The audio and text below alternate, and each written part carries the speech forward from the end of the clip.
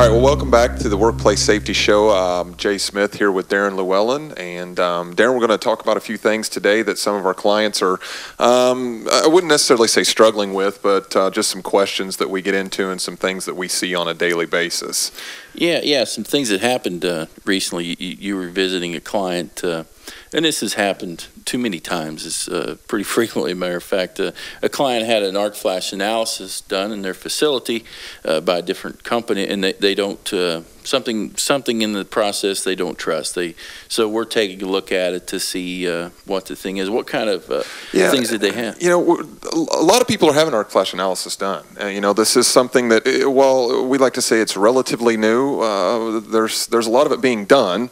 And so we're starting to now see not so much, hey, we need to have an arc flash study done. It's, we've had something done, and we're not sure quite what it was. Well, what did we have done? and I'll give you an example here, and we're starting to see this more frequently, is a company came in and was hired to do an arc flash hazard analysis, spent some time in the facility, took some time off, produced some drawings, printed some labels, and flopped some data down and went out and stuck a few labels on. Obviously, you know, this client in particular has now questioned that. They've been through some training. They've seen some other media on, you know, what's really out there and what's really they maybe should have done, and they're starting to question, did what we have done, is this good, is it bad? Problem in answering that question is, you can't really say, well, it's good, it's bad. Right. Arc flash analysis is different to different people. It means something different to different companies doing it and to different companies buying it. And the main focus of an arc flash hazard assessment has to be from a safety standpoint. Too many times it's looked at as an engineering study. We're going to go in and engineer some stuff. We're going to go look at some stuff. And pure safety is not the main focus, and it has to be. Right. When you just look at it from an engineering standpoint, a lot of times companies don't look at all the equipment. They think they just need to look at the big stuff or something, and you got to look at all the stuff, because it's a hazard assessment. OSHA requires we look at all hazards, not that we draw some arbitrary line and say we're just going to look at the big stuff, not the little stuff, and that happens a lot. And you know, not all companies do it the same. Some companies, you know, the good companies, write recommendations on how to lower the hazards, mitigate the hazards, and not all companies do that. So when you're looking to hire someone to do arc flash assessment, the companies need to really look hard at what they're getting, what is the philosophy behind the company doing it, and you know, compare that to others. You know, and I think that's a real key there. You know, in trying to answer this question for this particular situation is what we had sufficient?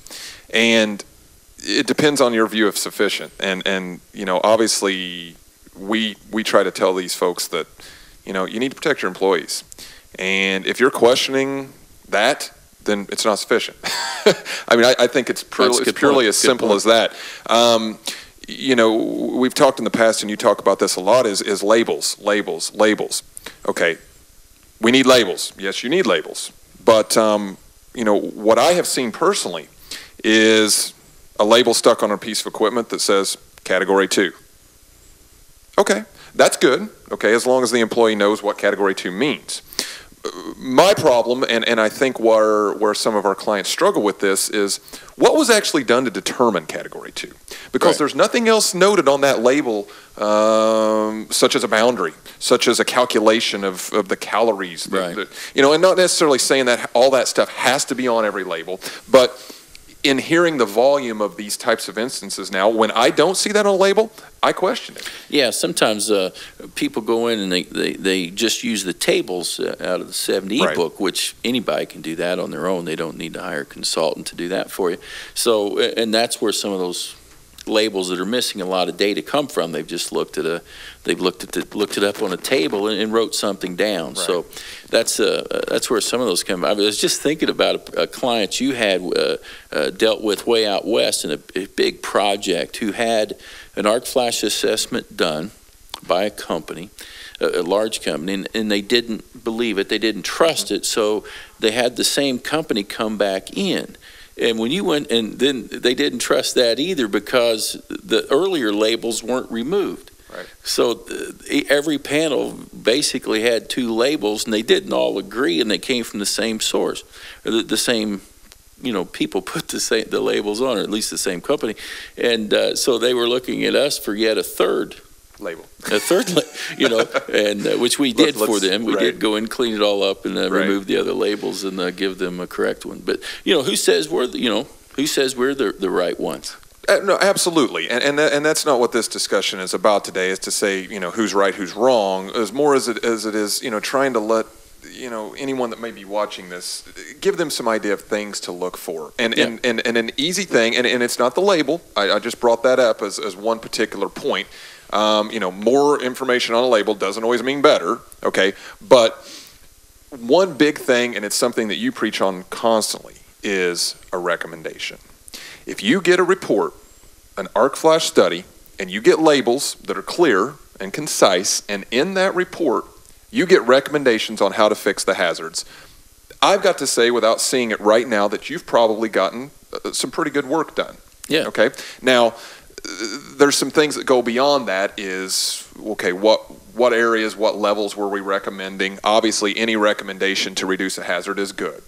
But, we see a lot of times recommendations for hazards starting at category 4, 40 calories. Yeah, they'll only give you recommendations for category 4 stuff. And that's not correct either. You have to give recommendations for the hazards, anything, you got to, this is a hazard assessment required. OSHA requires employer do a hazard assessment, and then when you find hazards, you're required to mitigate them. If you can get them out of the building, get them out of the building. Absolutely. And that's why you've got to do this. So we've had clients call us and say, hey, we want the arc flash assessment, but we don't want mitigating, we don't want you to give us the recommendations to mitigate the hazards. And we've walked away from huge projects because we've never done one of those. We will not do an arc flash assessment without recommendations. That's unethical, because some of these recommendations are so easy. They're so simple to make your panels safer. Right. So the goal of an arc flash has to be to reduce that energy. And if you're not getting that, that's a big red flag. You said about what to look for. You've got to ask for that. You've got to make sure you get that, because some people don't put that in. And boy, they can do it cheap too if they don't do that. Absolutely, and some organizations that do this, and I'm sure make good money from it, are refuse to. We're actually doing a project out east right now, and an arc flash study was done, and a pretty thorough arc flash study for that matter. Not to say that that they didn't do a good job, but it wasn't their business. The company that did the arc flash study didn't really, at the end of the day, care if the facility got safer. And here's why. We are bidding to do recommendations only. That's it. They didn't get any. Wow. And when the client asked for them, they refused. And that's the focus. That's why whoever you hire needs to have a safety focus, not an engineering focus. Engineering is a tool we'll use to get the arc flash assessment completed, but the goal of it has to be the safety department has to have the umbrella over this thing and has to make sure that's what we're asking for. Got to make the plant safer, not just better labels. And you listen to us talk here. We could go on and on all day about how great Lewellyn is, the best thing since sliced bread, and that's not really what the goal and the intent of these discussions are. It's really to give some ammunition. There are some great companies out there who do arc flash analysis. We're not the only one. Obviously, we couldn't do everything that's out there. It's just, as a safety company, we see time and time again clients getting taken advantage of because this is something that everyone feels we need to do, and you do need to do it. But it's, I think, getting in a rush, going through the motions. I know purchasing can have a big part in this sometimes as to the selection of a vendor. But maybe if we give the folks that are pursuing this some of this ammunition as to what we really can do to make sure we're getting the right thing, they won't have to go out and get it done twice. And that's what I'm trying to help with here. Well, good, and hopefully we can help them with these podcasts. All right. Well, I think we've covered the topics for today, and maybe we'll see what's out there for next time. Yep. See you next time. All right.